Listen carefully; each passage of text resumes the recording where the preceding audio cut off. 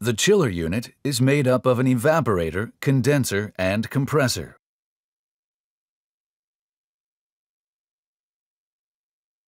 In the evaporator, the liquid refrigerant is changed to vapor. The vaporization heat generated when the refrigerant evaporates removes the heat inside the pipes.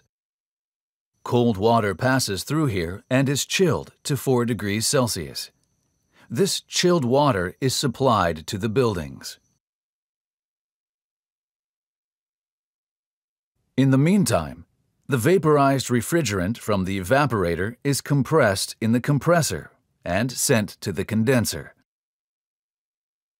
The compressed and heated refrigerant is cooled in the condenser by water flowing inside the pipes, and the removed heat is released to the air through the cooling tower.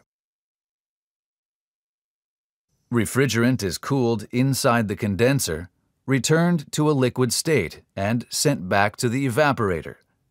The cycle repeats, and the chiller constantly makes our environment more comfortable.